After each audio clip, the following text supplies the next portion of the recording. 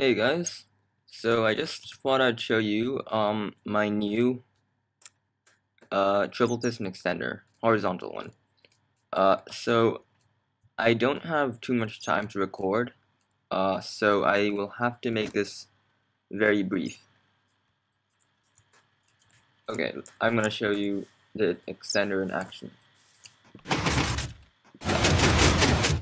Alright, so there we go. And now let's build it. So first, place your pistons, and on one side you want to place a line of redstone just like this, and you're going to place a repeater set to 4 over here, a repeater set to 4 over here, a repeater set to 2 over here, dust, block, dust, repeater set to 2, block, dust, block, repeater set to 2, and repeater set to 2. Now what you need to do is place a block here, dust here, block, and a repeater set to 2. And I believe that's it, so let's try it out.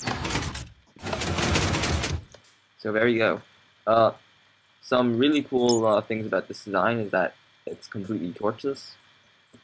And second of all, it is also, I think it's the smallest, along with many other designs, it's the smallest triple extender which can push transparent blocks as well as solid blocks.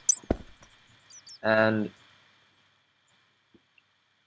what else? Oh yeah, it's too high counting the block underneath the redstone.